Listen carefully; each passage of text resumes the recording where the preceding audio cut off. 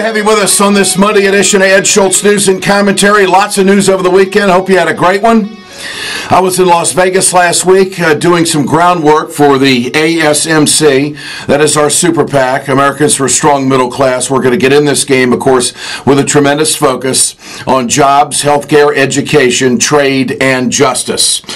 And when it comes to foreign policy, I know that there's a lot of folks in this country who are somewhat disappointed that we have been boxed into a policy in Afghanistan that we simply cannot get out. The schedule the United States has had to prepare that country to run its own government certainly hasn't worked. When has it worked? It hasn't worked for thousands of years. We are now living the nightmare that what the Soviet Union lived back in the 80s and 90s. Once they got into Afghanistan, they couldn't get out.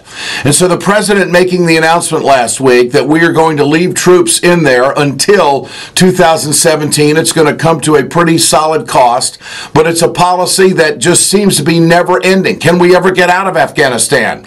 The Democratic candidates seeking the nomination, both Hillary Clinton and Bernie Sanders, seem to be somewhat sympathetic to the position the president is taking. This is Bernie Sanders, who you would think say we're going to get the hell out of there. He says this. Well, yeah, I mean, I won't give you the exact number. Clearly what the president has been trying to do, and I say this as somebody who voted against the war in Iraq, a war which destabilized the entire region.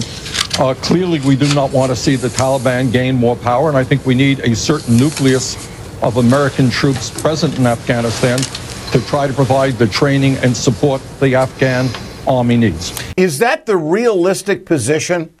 Here's Hillary Clinton. She, too, is saying she doesn't know what she's going to do on Afghanistan, and she doesn't know what it's going to be like in January of 2017. What you're seeing with President Obama is a perfect example of a leader who has strong convictions about what he would like to see happen, but also pays attention to what's going on in the real world. And his decision is one that I agree with. I will not sit here today and say what I would do upon taking office because, again, we want to bring our troops home. We certainly don't want them engaged in on-the-ground combat. We want them to help support and train the Afghan army, and we want them to, continue to work with the government of Afghanistan to try to help strengthen security for them. All right, let's break this down. Here's the bottom line. The American people want to stay safe. We don't want to get hit again. Is it important for us to have a substantial military presence in Afghanistan to make sure that this country does not get hit? We always hear about we're going to give them support and we're going to give them military training. We've heard that in just about every country in the Middle East. What about Afghanistan? This seems to be a never-ending nightmare. Let's turn to Admiral Joe Sestak, who's running for the United States Senate in Pennsylvania. Admiral, good to have you with us. Good to be with you, Ed. Thanks. Your call on this. This is a tough call. This is one, as you see it, how? It's a necessary call, but not for the reasons that we just heard. I'm supporting this because of something else, ISIS, that has appeared in Afghanistan, just like it took over large portions of Iraq and is causing the real damage within Syria against our interest.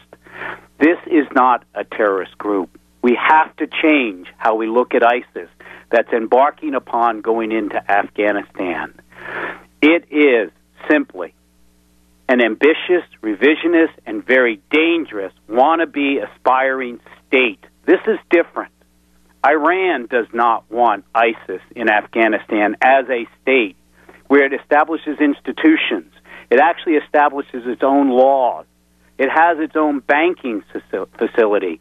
This is different.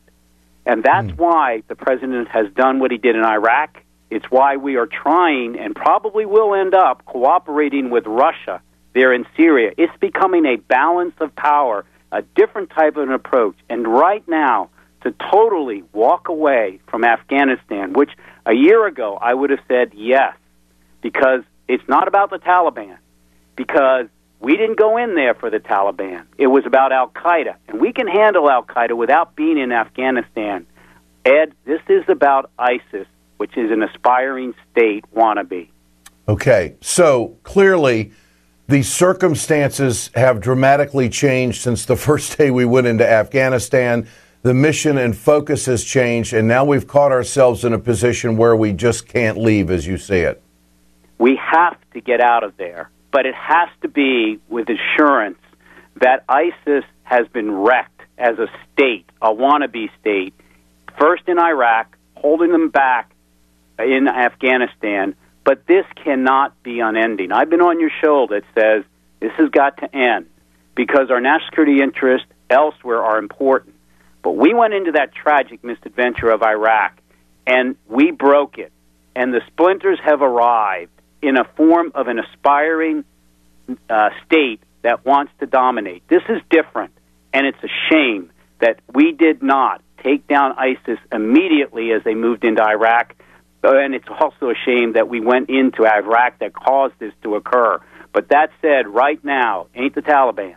Isn't about Al-Qaeda. It's about ISIS.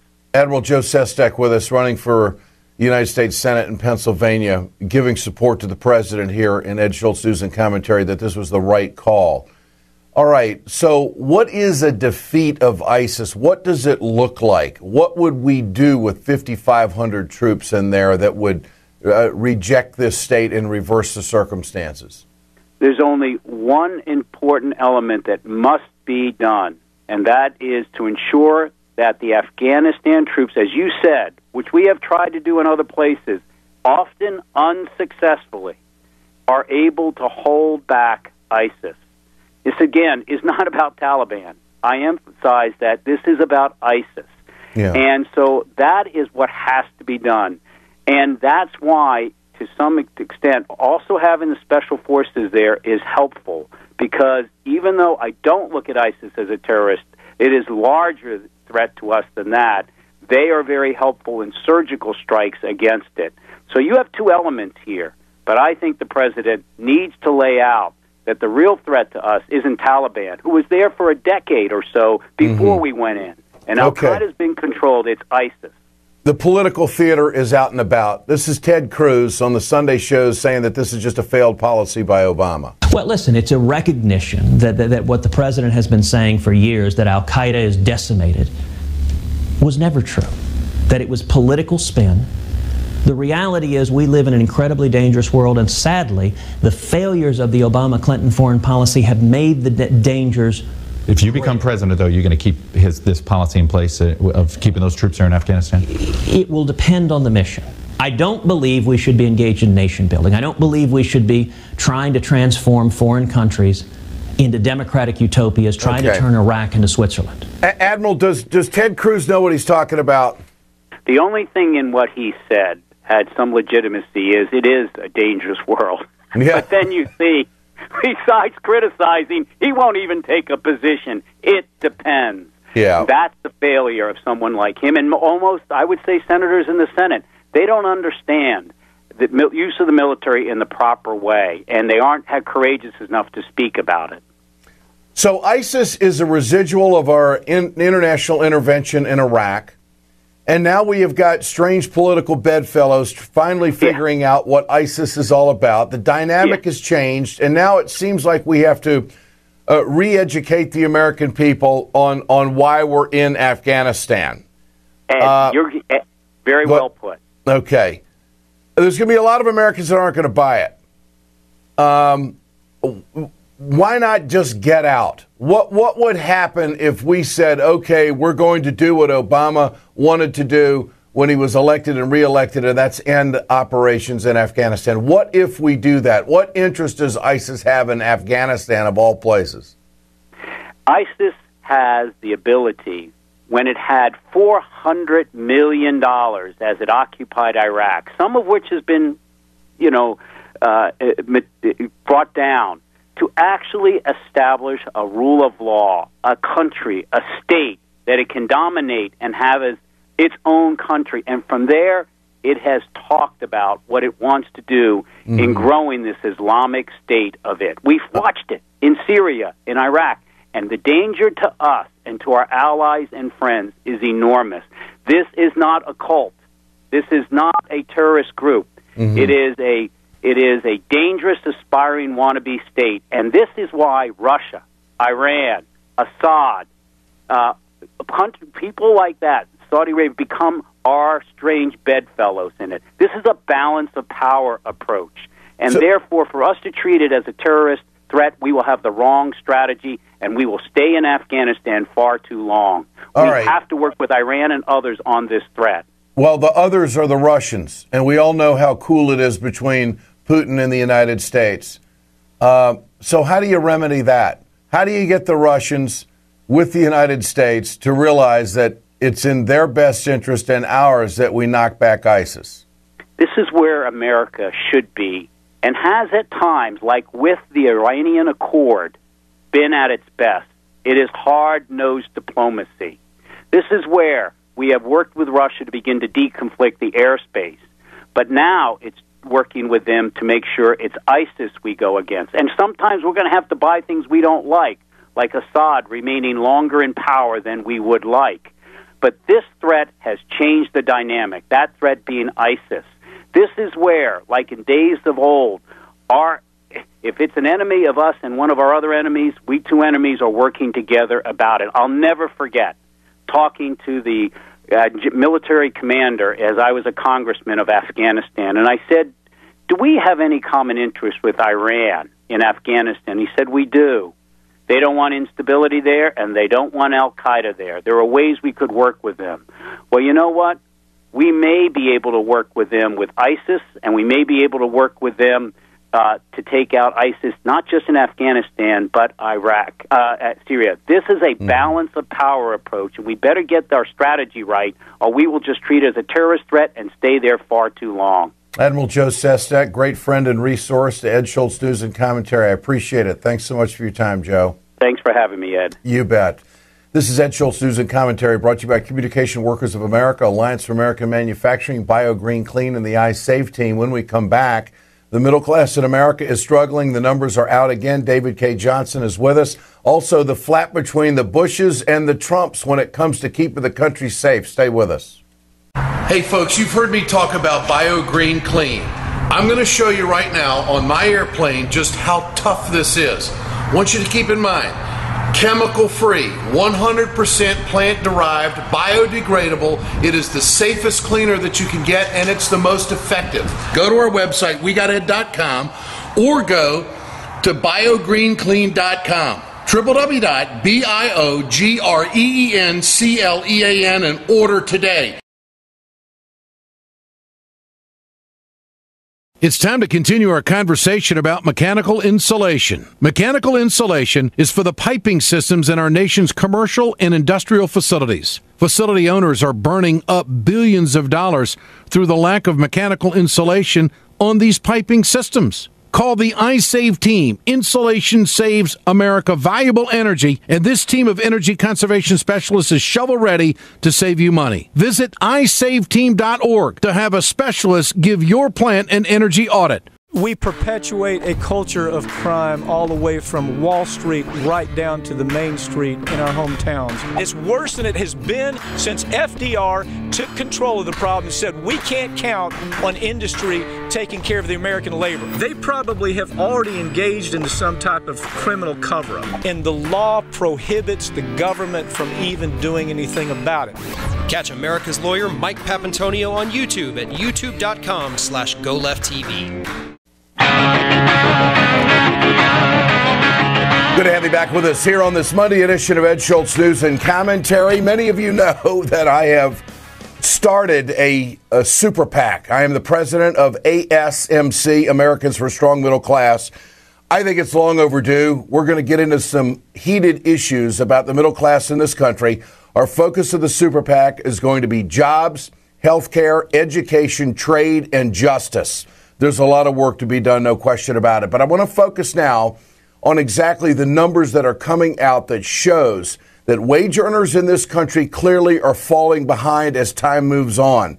And if you remember back, I used to show the vulture chart all the time about where middle-class wages and low-income wages have been over the last 40 years to compare to the top 2% and 1% in this country. Clearly, we are facing a concentration of wealth in America. This, of course, is central to the campaign of Bernie Sanders and the Democratic platform, for that matter, about addressing the middle class in this country. It is the focal point of conversation in every interview that's taking place. Let's go to David Cay Johnston, who is a Pulitzer Prize winning journalist, contributing editor with Newsweek. David Cay, good to have you with us. Glad to be here.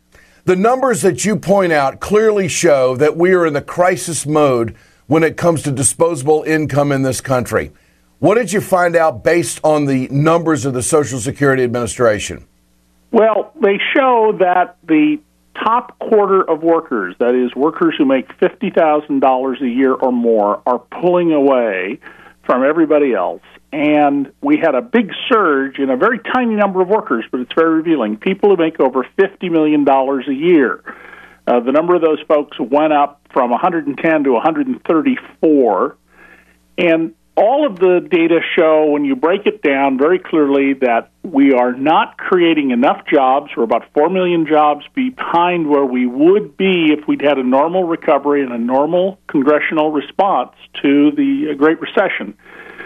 But overall, the higher wage workers are getting all the gains. So the bottom line here is that we've had 67 months of private sector job growth, but we're still behind in the pace of a full recovery because of the job numbers, correct? Absolutely. And I mean, in one way, good sign, Ed, is people who work part-time and make under $15,000, their incomes dipped, the number of them dipped somewhat. That would be a good sign if the next group up made more money, because it would suggest people are moving up the income ladder, and that's not what the data shows. The fact is that we're just not keeping pace with even mild inflation. Well, no, we are under Obama getting slightly ahead of inflation finally, but the median wage, half make more, half make less, is still stuck in 2014 at the same level of 1999. It's varied within just a few dollars since 1999. And that should be very troubling to us, because that's the best measurement of what's typical, is the median wage, half make more, half make less. To go 15 years, 1999 through 2014, without it budging, Ed, that's a very troubling sign that we're not doing well for workers. Okay, so the root of the problem is this. Is this connected or paralleled to the attack on labor in this country? Oh, I think absolutely. One of the most important factors is, and I say this to conservatives all the time, if you believe in market economics, then you must believe in unions, because individual workers, with rare exceptions, do not have any bargaining power. They are ultimately mostly commodities. And unions provide workers with the power to negotiate. Now, that doesn't mean unions are perfect, but of course, why is it we expect unions to be perfect but not companies? So did the health care law, the Affordable Care Act, change any of these numbers whatsoever to take the strain off of families that were facing a financial ruin because they had no protection?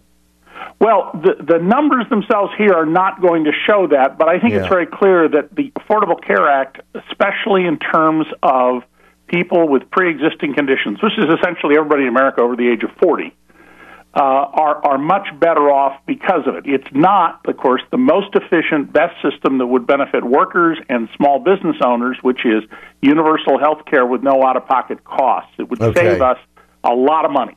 All right, so what is doing well in this economy is corporate profits. And it's the wealthy Americans who are investing in the stock market that are riding the tide of the corporate profits. That's where their income is coming from. It's coming from the financial sector. It's coming from the paper shuffling that's taken place on Wall Street. It's not, as some people would call, true earned income, or your analysis of that.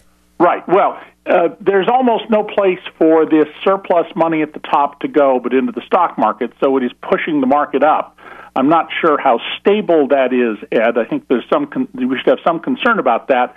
But it is people at the top who have more and more income with which they have no place to invest, and which is way beyond any human being's capacity to spend, who are driving the stock market up, along with these automatic systems like 401k systems that millions of workers are in. Yeah.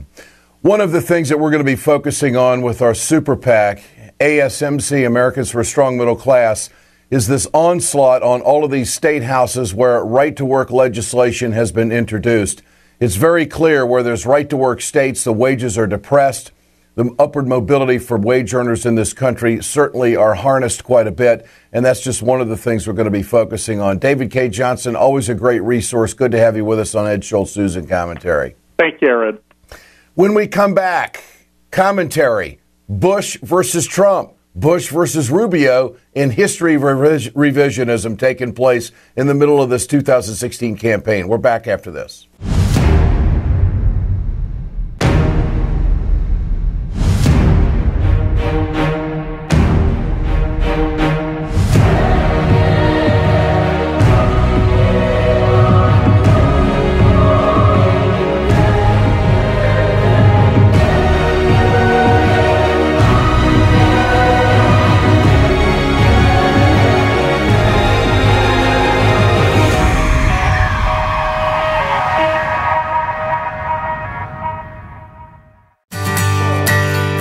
From the steel mills of Pennsylvania, to the auto factories of Michigan, to the modern makers movement, manufacturing makes our nation great. I'm Scott Paul, president of the Alliance for American Manufacturing.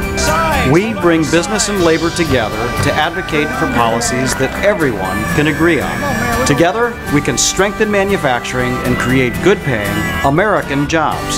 Help us keep it made in America.